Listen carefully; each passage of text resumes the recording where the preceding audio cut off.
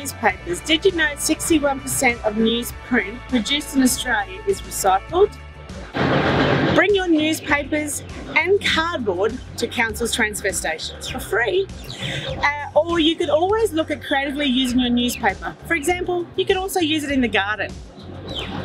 To avoid contaminating our recycling stream, only recycle newspapers that are free of oil and grease and other liquids. Also, cardboard needs to be clean, flat and free of plastic tape. So visit www.msc.qld.gov.au and search water and waste for more information. Do your bit to recycle right.